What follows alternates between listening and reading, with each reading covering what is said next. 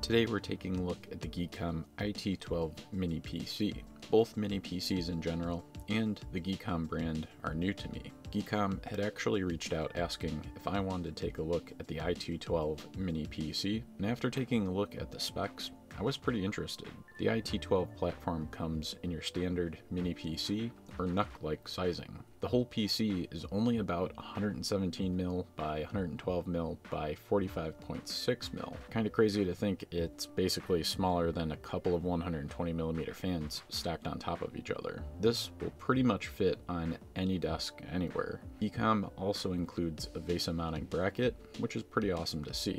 You should definitely be able to more effectively hide this PC or locate it somewhere a little more advantageous than just on a desk. The IT12 comes in two versions. You can either opt for the i5-12450H CPU that I have here with the Xe graphics. You're getting 16GB of DDR4 3200, which is two 8GB DIMMs by the way, and a 512GB PCI Express 4.0 x4 NVMe SSD. If you need a little bit more horsepower though, they do offer the IT12 in an i7 model. The i7 model comes with an i7-12650H, 32GB of system memory, and a 1TB NVMe SSD. Both the IT12 models appear to have pretty much the same layout. We're getting not one, but two 40GB per second USB-C ports, which by the way support up to 8K 60Hz video out. We got two HDMI 2.0 ports, one Intel 225V 2.5GB NIC, and the barrel style power connector on the back.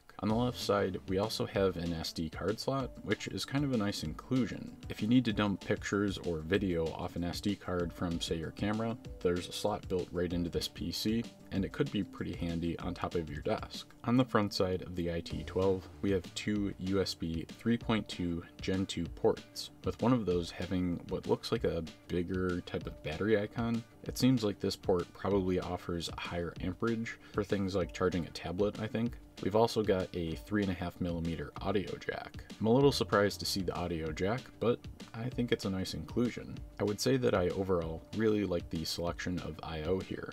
I think this is going to make the PC very handy for multiple purposes. If you want to use it as a standard PC, maybe it's a streaming device, maybe you want to do Steam in-home remote streaming, or maybe you just want to do a home lab on a small box like this. I'm happy to say whatever you end up using this for, Geekom has you covered with a 3-year warranty on this mini PC. I think that's quite a bit better than most of the other pre-builts that you might see around, and definitely better than anything you're going to buy on eBay. In looking at the IT12 chassis, it has a nicer smooth touch kind of outer layer of plastic. I think it looks aesthetically pleasing, but on the inside, there's actually a metal cage for the PC.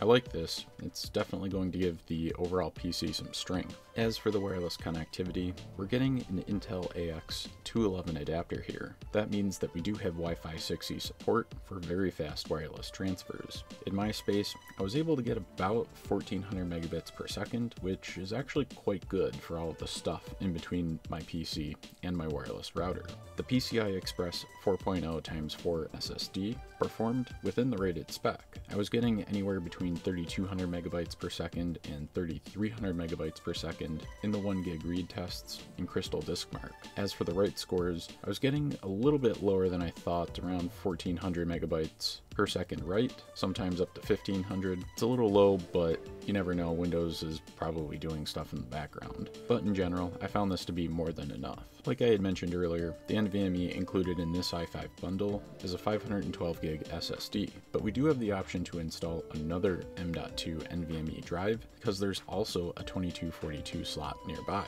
In addition to that, we also have a 7mm thick SATA drive mount on the top of the case. When you take the PC apart, this floppy kind of ribbon cable that you see when you open up the IT12 is actually the SATA cable. It's attached pretty well, but you definitely don't want to damage it, so make sure not to pull on it too much, and you'll see the way it unfolds, you can pretty much set the top down right next to the side of the main body of the PC. I would say in general, there's a pretty good amount of space in here.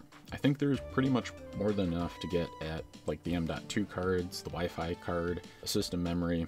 It's not as cramped as I thought a mini PC would be. Thankfully, Geekom appreciates the desire of the average tinkerer, we do have the ability to upgrade pretty much anything that can be reasonably upgraded in a mini PC. We can upgrade the system memory, we can upgrade both of the NVMe drives, and we could upgrade the Wi-Fi card as well. Like I mentioned before, we have 16 gigabytes of DDR4 3200, but we could expand that up to 64 gigabytes. As for the cooling, I believe Geekom is essentially using what is a laptop or a mobile cooling solution, which basically boils down to a small heatsink that looks like it has 2 heat pipes and a centrifugal fan. This PC looks to be actually pretty well ventilated in my opinion. Honestly, the ventilation on this is better than some of the laptops I've worked on. The PC is relatively quiet when you're just browsing or watching YouTube. I found that the idle sound output at my sound floor was about 26 dBA. I did put the PC into Windows High Performance mode for most of the testing, and it did enable the high performance fan as well. That can be done in BIOS. I saw a little bit of a performance bump in most of the benchmarks. The idle sound output stayed at about 26 dBA, but under load, the sound output was somewhere between 27 to 28 dBA, and now I was seeing peaks once in a while to 30 to 31 dBA. The fan did not really want to spin at full speed continuously. Once in a while it might spike up, but generally speaking, when I was running a benchmark, it would spike up and then quickly settle to a reasonable 27 dBA and pretty much stay there. This is actually great for sound output, but it's definitely going to hurt the turbo clock speed a little bit depending on what your ambient temperature is. I wanted to get an idea of Cinebench testing. I did a single run multi-core test, and generally speaking, I was able to get about 9,200 points in R23, which I think is pretty good. I know this system isn't geared towards gaming, but with the XE graphics, I had to test TimeSpy, and I wanted to give the Final Fantasy XIV benchmark a try. TimeSpy was a little rough. Obviously, it's designed for dedicated GPUs, but the system managed to average just under 1,000 total points, and we were looking about 850 to 870 points on just the GPU score. In terms of the Final Fantasy XIV Endwalker benchmark, I wanted to see how this would do at 720p. I chose the laptop standard quality, and the system was really able to perform pretty well. We hit an average of about 9,800 points on the different runs, which at 720p is pretty much going to keep you around 60 FPS pretty much all the time. We might have been able to go up to 1080p if we were okay with 30 FPS, but I thought that was pretty good. I was very curious to see if the IT12 could handle any video editing, so I loaded up the free version of DaVinci Resolve, and I ran one of my, to be honest, very hard projects on it. This particular project was 4K and had quite a few video layers. Scrubbing through during the editing process was pretty much okay. It wasn't that slow, didn't annoy me very much. The export process predictably took about 2.5 to 3 times what my normal laptop does. It's not that fast, but at the same time, this is just integrated XE graphics, so the fact that you could probably do a simple 4K edit, scrub through it fine, and export it in a reasonable amount of time, I think that's pretty awesome. I did want to take a look at the networking. I didn't really have any issues with the 225. I was basically able to get 2.5 gigabits per second out of the NIC sustained, which I was expecting. And like I said earlier, the wireless in my space maxed out around 12 to 1400 megabits per second, depending on the time of day and, what was going on in my house. And in my opinion, I think that's pretty good. My wireless AX laptop adapter doesn't hit that most of the time. A lot of the time it's stuck at around 8 to 900 megabits, so that's pretty good. As for the overall build quality of this little guy, I was very happy with it. This is not a fragile PC. It's pretty hardy, even though it probably doesn't need to be. Inside, there were really no sharp edges at all when I opened it up, so I really liked that, and everything that I want to upgrade was pretty much socketable or installable and easy to get to. Nothing was glued or assembled in a particular way that looked like it was designed to prevent you from working on the computer, which I like.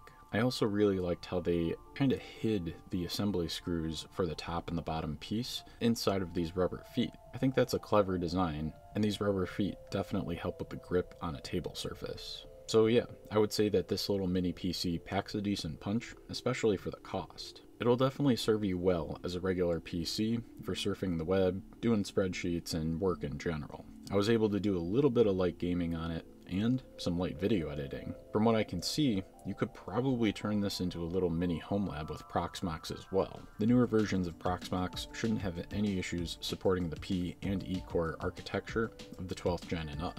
In addition to that, you have some interesting storage options, 2 M.2s and a SATA port, and of course you have that 2.5 gigabit NIC. Perhaps there's a future project here setting up Proxmox and seeing how much I can really squeeze out of this thing. I don't know, you guys let me know if you're interested in that. Anyways, as far as value goes, if you need a mini PC for your main machine, or you're looking for a secondary PC somewhere in your house, especially if it's a media PC, small virtualization lab, or like a Steam in-home streaming box, this is definitely a solid choice. Geekom is a newer brand to me, but it's actually been around for quite a while. I didn't know this, but it looks like they started in 2003 from what I saw on the website. I've definitely got a couple ideas what I might want to do with this IT12 next. Like I said, maybe a Steam streaming machine, maybe a Proxmox homelab, maybe both nestled into my living room. That'd be interesting. Anyways, get subscribed to the channel and ring that bell for more gaming and homelab videos. Until next time, stay juiced up.